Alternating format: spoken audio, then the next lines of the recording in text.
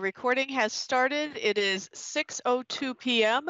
I am calling the regular meeting of the CV Fiber board to order. Are there any additions or changes to the agenda?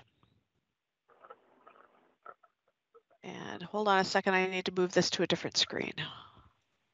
Will that do? Yeah, that'll do. Okay, all right, there's that.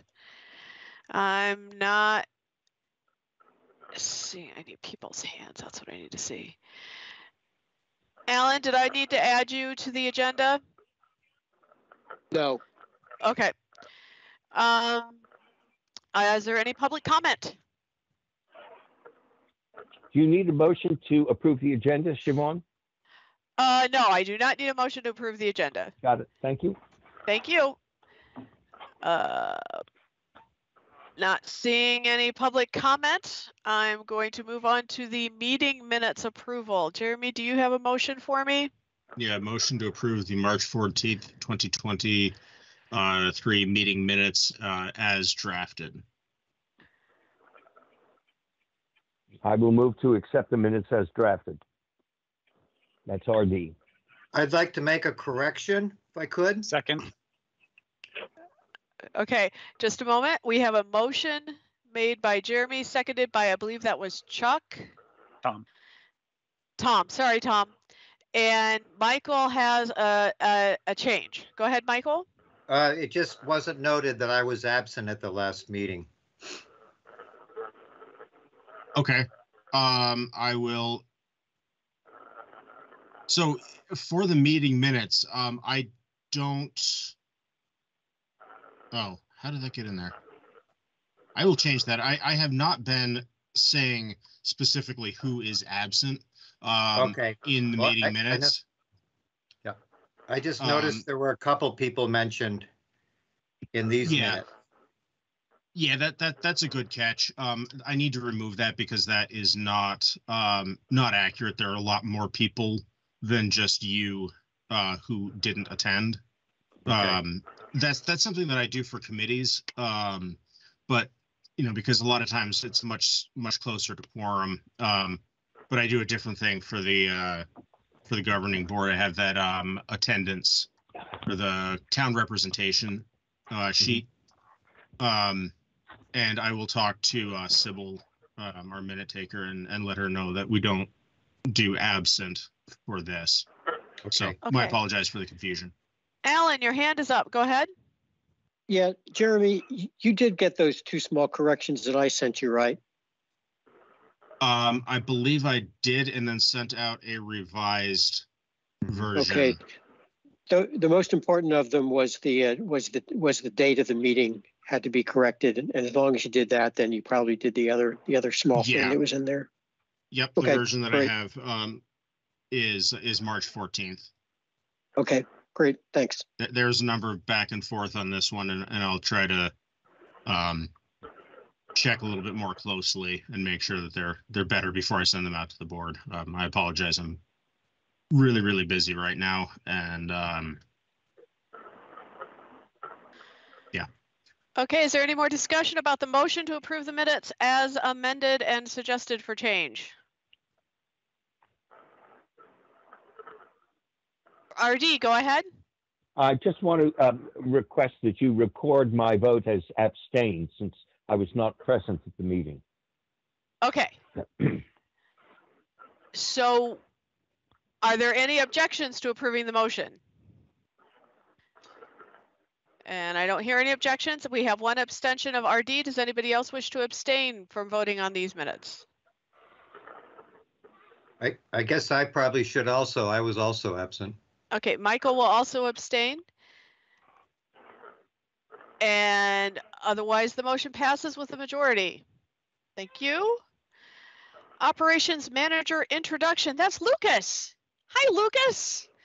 Everybody, this is Lucas. He's our new Operations Manager. He started this week. Last week. You started last week, didn't you? Why don't you go ahead and talk a little bit, Lucas, because I'm boring. Go ahead. Hi, my name is Lucas Stubbs. I live in Williamstown. I've been in telecom since 2009. Last 10 years with Level 3 / CenturyLink / Lumen as a technician and an outside plant engineer, and lucky enough to jump on with you guys, and looking forward to hopefully getting this this great thing going, and getting everybody up and up and online. And I'm certainly going to be one of those, I hope. So definitely looking forward to that. Okay. Yeah, Is anybody? Lucas has only been here for a week. He's already hit the ground running. We're meeting at the warehouse tomorrow with Eustace and NRTC and warehouse management. And we have on the books a meeting with Waitsfield. And Lucas has already been instrumental in helping us pinpoint some of the big challenges that we have, and maybe some solutions that we could implement. So welcome, Lucas. It's really wonderful to have you here. Thank you very much. Good to be here. Yes. Okay. All right. So we will move on to the treasurer's report. Lori Beth or Ray? Okay. Ray sent you the various reports that we had. We had gone over and discussed some of the things on them at a prior meeting, and then a private meeting he and I had, because there was confusion as to where the rent for the warehouse went and utilities, and those are been listed under pre-construction, and I'm not sure if they want to keep it there or not, but that's one of the things we discussed in that 2 different meetings we had. So, Lori Beth, how about if I go through the balance sheet, some of the highlights of the balance sheet, and if there's some questions, you'll be more equipped to answer those than I am. I'm not an accountant, but Sure. at the end of March, we had $7.5 million in the bank account, and for I think almost the first time, we're reflecting current assets of $2.8 million. For example, so total current assets of 11.2, fixed assets of 2.8, so total assets of $14 million. And this is important when we are interested in finding debt, for example, for additional construction work. Let's see, profit and loss. Gross profit, this had to do with grant money coming in. I recognize there's $90,000 here for town opera from Northfield, for example. Licensing fees and dues. Janelle, what was the licensing fees and dues that came up in this particular month? Do you recall? $36,000. Yeah, so we do owe some licensing fees because we got some licenses last year, and those are on an annual basis. So that's going to be different than Make Ready. Yeah. Total administration, 64,000, but of course this is before adding a couple more employees, so that number is going to go up. Here's our pre-construction for March. Design services, 32,000. Make Ready services, 66. Materials, $376,000. So you can see that a lot of money was spent this particular month. The next thing is expenses by vendor. So Calyx provides the electronics for our OLTs on the optical line terminals, those cabinets that from which the internet will be distributed throughout the district. So that's $246,000 for one set of electronics. That's probably the largest that we see here. Power Intel Supply Company, $107,000. We buy materials from them. Mission Broadband is handling our pole licensing applications and things like that. What else? Ray, RD's got his hand up. Okay, RD. I'm sorry, I don't mean to. What sort of licensing? What licenses are we paying for? Attachment fees. No before. Didn't we sign that contract for the cybersecurity? Is that licensing? Oh, there's that too. Yes, that could be part of it too. Yes, The we did sign a cybersecurity. contract for before as well. Oh, Yeah. yeah, there could be other licensing as well. Okay, I was what is thinking no attachment before? fees. That's that What's no before? cybersecurity training software Okay, package. okay, got it. Thank you. Any other questions on these figures? If not, thank you. Thank you. All right, so the next item on the agenda is budget allocation insurance. This is just a notification about the insurance. There's going to be an increase in the insurance. We obviously have more materials than we've had in the past. We have more employees than we had in the past. And so our insurance costs are going up. The executive committee takes care of approving these kinds of budget line items. So this is just a notice that we're going from something like 35 to 70,000, something along those lines. And that doesn't require board approval, so that's No. just letting us know. Thank you for letting us know. Okay, so then audit update. Yeah, so I can take this. I met with the auditor on Friday at Weschler, and she said that the audit was going great. We had given them some information on inventory and specifically the inventory value for each piece of equipment or materials we have in stock. And they just wanted to go through some basic questions about how we do business. And her impression was that our audit was going well and should be done this month. So the audit update is that we've complied by supplying all of the requested information from Weschler as well as from Bonnie Batchelder's office, and they're in the process of reviewing it and going through and completing the audit. Anybody have any questions about that? Okay, construction grant update. The great news was we did receive an approval from the Vermont Community Broadband Board yesterday on $1.9 million of grant allocation funds to keep us afloat, keep the lights on, purchase some materials. As we went through in that spreadsheet, we've put out some significant funds for long lead time items. So those items, administrative costs will be funded through the additional 1.9 that was received, approved yesterday. Henry has a question. Go ahead, Henry. Oh, did you take your hand down? No, I was trying to figure out how to clap my hands. Oh. Like that. Clap acknowledged, yes. Anybody have any other questions or comments? Okay, Ray, go ahead. No, I was just going to say that Alan heard that because Alan's in the woods. And so if you're in the woods, you can hear the clap. Yeah, something tree falls down. Run, Alan, run! The tree's falling. So just to double check, this was the last bit of our ARPA funding. Sorry, I'm trying to get the minutes, and I got a little behind on. Oh, that was a grant. Yeah, that was a grant from VCBB. That is correct. Oh, okay. Yes. Yeah. Okay. And construction update. So actually, I'm going to ask Lucas to give the construction update, and I'll fill the gaps in here if you want me to, Lucas. But you want to take a stab at the construction update? Sure. I don't think we got an updated mileage today, did we, from NRTC?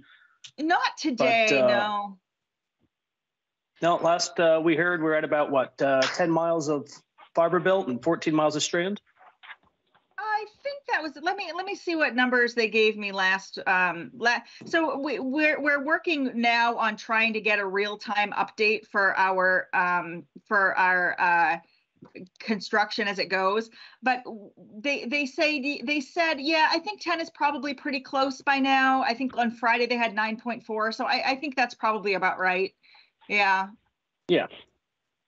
Yeah, and we are meeting with Eustis tomorrow at the warehouse, and hoping to get a good game plan with them to speed things up a little bit. I know we want to be at about 3 miles a week right now. Once roads clear out and the mud season dries up a little bit more, so we're going to ask them. 3 miles I'm sorry, a day. What I say, a week? Yeah. Oh, yes. So hopefully we will be able to get on the same page with Eustis tomorrow. They're sending one of their vice presidents over, so that'll be a good conversation to have.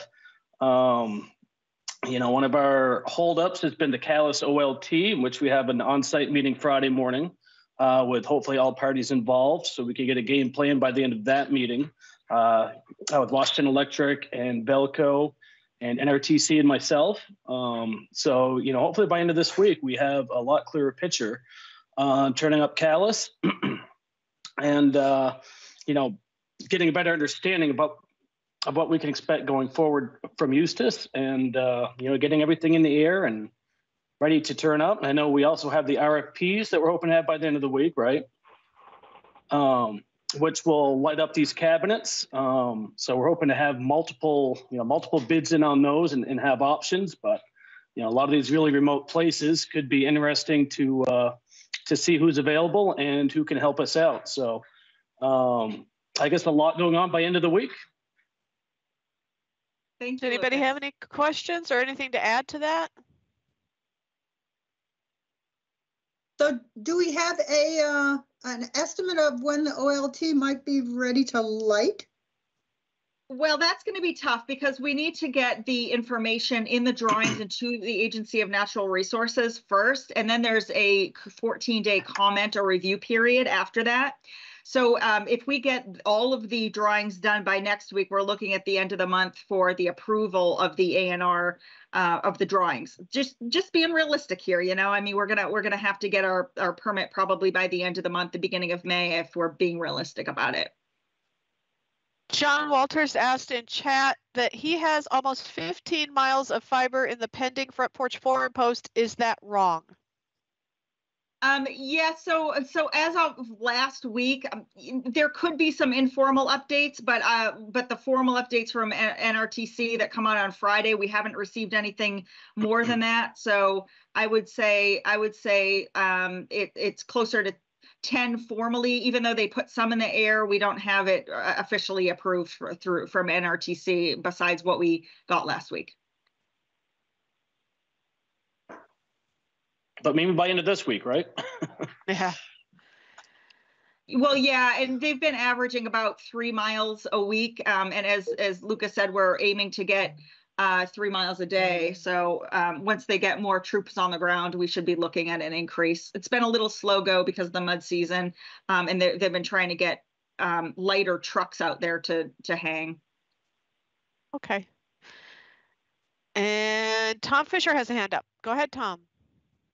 Thinking back to plans almost a year ago now, we were talking about how Washington Electric Co-op had a area in Calais that the line was going to get sent to early before the rest of our build. Is that included in our 15 or 10 miles or whatever we're counting?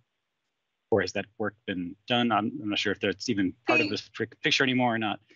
Yeah, so I'm not sure what that is. I'm not sure that they were going to hang early fiber. That wasn't part of the plan. Maybe we're thinking about delivering and storing fiber at WEC, because we certainly were doing that.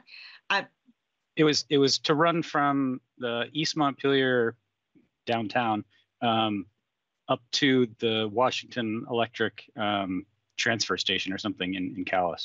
Yeah, and nothing like that was ever done. The only scope of work that has been released for any fiber hanging is that one to Eustis for the Calais DA. So there hasn't been any additional fiber hung in East Montpelier. Tom, I think David Healy might be able to give you a clearer explanation of that particular bit that you're talking about. And of course, David's in Ireland, so he's not much help. But enjoying himself.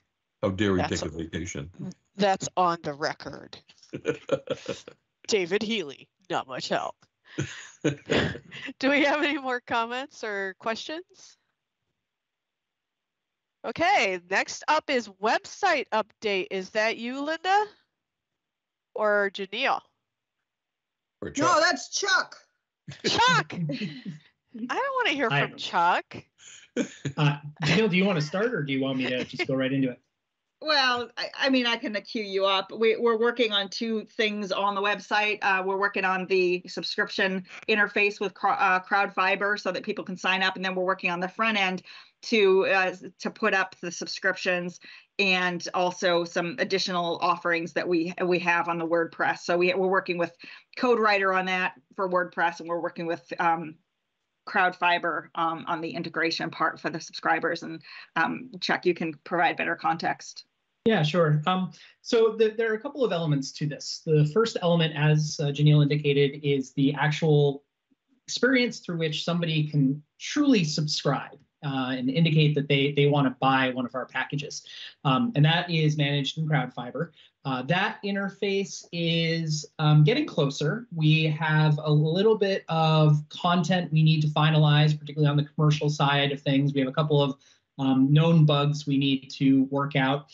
And most importantly, while it looks pretty good and works pretty well on desktop-sized browsers, it does not yet look good on mobile browsers. So we have a bit more to go there on the mobile browser front.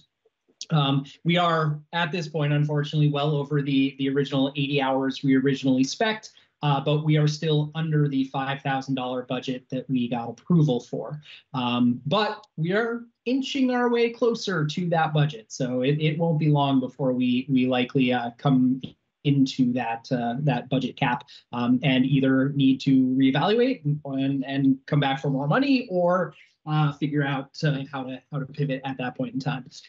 The other work that is in flight is on the sort of public marketing site, if you will, the site that has that will be available to the public, even if you're not already going through a subscription process. And that is, from a design perspective, much closer. We still have a couple of sets of the content and how we talk about our packages that need to go through an approval process with the communications committee and executive committee before we will be ready to release them. But that should be happening very, very soon. Linda, looks like you want to add something. We are looking for testers to help us out. If you would like to join our testing team, we would appreciate it very much. We probably need 6 or so people on this testing team, and we would like to start testing probably at the end of the week. Bonus points if you have. Sorry, Chuck. I just want to know what kind of a time commitment is the testing thing?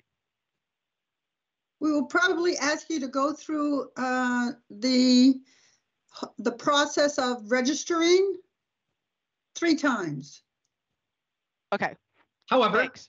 Yeah, and that'll probably take like 10-15 minutes to go through the process and log your findings. That said, we would also love to encourage those of you who might have multiple kinds of devices in your household, if you can volunteer a little more time to go through it on multiple devices, because we need to test iPads, we need to test mobile phones of different formats, Android, iPhone, we need to test Windows computers, we need to test Mac computers, we need to test, Chrome versus Safari versus Firefox. All of this testing needs to happen. And so, when you volunteer, if you could indicate whether you have multiple kinds of devices in your household and the time to do more than just one round of testing, we would greatly appreciate it. You can email Linda and myself with those details. And I just want to say a huge shout out to Linda for coordinating this testing. It's a ton of work. I unfortunately changed jobs a week and a half ago, and my world has become a lot more busy than it was prior to that. And so she has really picked up, any sort of slack. And I would like to shout out for Chuck, because he's the one doing the code merge to get us to production. So I would like to shout out to both of you for all the hard work you're doing. Thank you. Thank you very much. Do we have any more comments or questions about the website? I've been sitting in a lot of these calls with Chuck and Linda, and I can say it is a tremendous amount of work. Every issue is a rabbit hole, and fixing the crowd fiber spaghetti code has been just insanity. So every little thing that needs to be tweaked is a rabbit hole. It's amazing. Yep. Anything else? I'm going to move on. All right, I'm moving on. Marketing update. I don't even know who that is now. Is that? I'll take it. Okay. So we are working toward a direct mailing campaign with Crawford.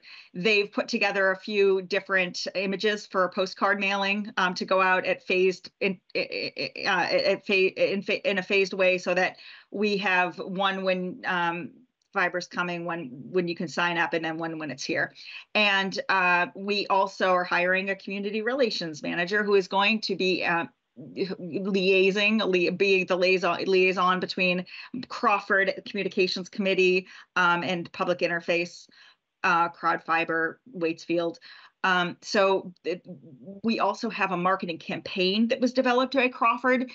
We're looking at what to do in the next quarter and then the following quarter for each piece. We decided to break out the direct mailing campaign because it's something we want to get done now, but we're also looking at some events for the summer and getting some booths and doing events at launch and things like that. So we will be putting together a statement of work based on the proposal when we hire our community relations manager. Linda wants to add something. We would like a list of events that are going on this summer in your towns, things like farmers markets and things like that. So if you would please send us a list for your town of different community events that go on, or places where people congregate, like the post office or the hardware store, or maybe there's only one store in town that they all congregate at. Anyway, those kind of informations will help us to decide where we can put up events when we start going live. So please send us an email. You can send it to Janelle or me, and we're going to start collecting those events, mostly summer events. Thank you. Okay, I'm going to recognize myself here. I just wanted to add that I did talk to the people at the Rainbow Center that I work with, and they're very excited about the possibility, and the people who are running the Pride event in Barrie are very excited about the possibility of CV Fiber just even setting up a table there. And so I'll send you the information about that. Is anybody else? I think Barry's the one we've already signed up for, the festival. Oh, no, this is a different festival, yes? Yeah, no, this is Pride, the Pride Festival. Yeah. Did we sign up for that Barrie Heritage Festival? Do we sign up for that? Heritage, yep. Okay. Yeah, that's through the Barrie Partnership. The Pride is a citizens group that is doing that rather than the businesses group. And then there's the Montpelier Pride, but I can get you in contact with them as well. So I'll get those out to you. Is there anybody else got anything else to say? Ray, you look like you want to talk. No, I don't. I have enough. Oh, good. Okay. Okay. So the next thing on the agenda is committee chairs and officer election notice, which I think means we're not doing that in this meeting, but we're doing it in the next meeting. Yeah, so the next this is an important notice actually. The next meeting is when the board will vote on a chair and the vice chair and the officers, et cetera. Okay, and the other thing that's important here is that they're also going to approve the committee chairs. You may recall there's a two-step process for the committee chairs. The committees themselves elect a chair, and then the board approves the election and of that chair. Okay, so what that means for the executive committee folks chairs is that between now and the next board meeting in May, that you'll need to hold a meeting in which you hold an election for the chair. It does not include the vice chair, so that's not something that comes before the board. Questions, comments? That means you Okay. better be good, Ray. For a whole month, Linda? I don't know if I can handle it.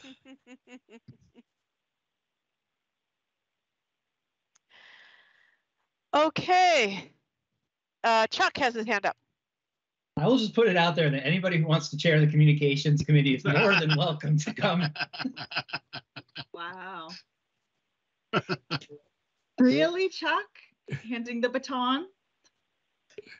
We will not let him step down. Are you kidding me? Chuck. They wouldn't let me step down last year. I tried. All right. The next thing is credit card authority. So this is not a this is just a notice as well. This is not an action item. The executive committee has the authority with regard to the credit card business, but we are going to be getting credit cards. It's hard to believe that we haven't had credit cards to now for folks. In the beginning, the chair and the executive director will have a credit card. The executive committee will approve subsequent other folks that might need them, which might include, for example, the operations manager and the community relations manager. But the executive committee will be taking action on those things. So, any questions or comments on that? Okay, doke. So the next two items are possible executive session, the community relations manager. I'm assuming we will go in. Go ahead, Ray. Yeah, so there were two separate statutory rationales for executive session for these next two items. One is a personnel matter, the other is strategies, okay?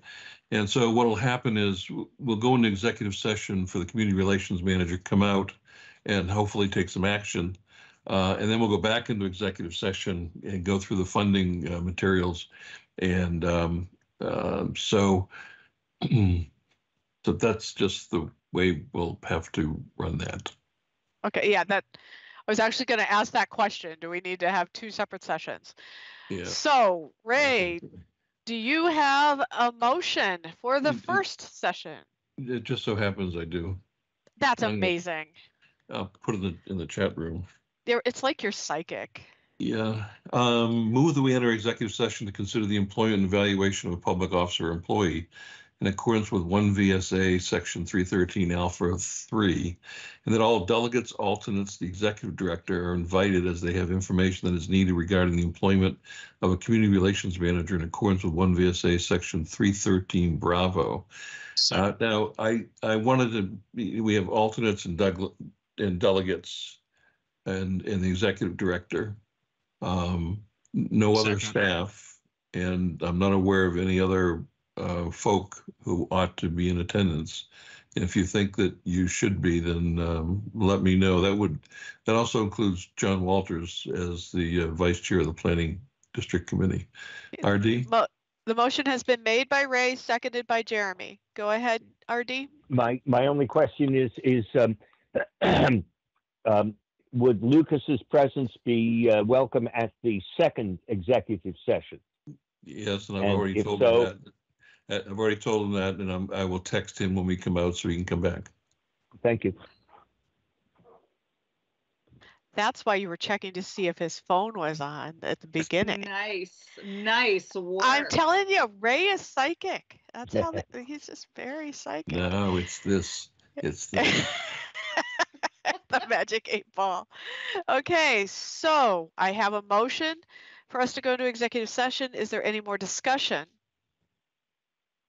I'm not seeing any discussion. Do I have any objections to this motion? I am not seeing any objections. Do I have any abstentions? Do I need abstentions? People abstain, yeah. The motion carries. We are going to be going into executive session with the people who are supposed to leave. Go away now, please. And I'm going to stop the recording. It is 6:36 p.m. when I am stopping the recording.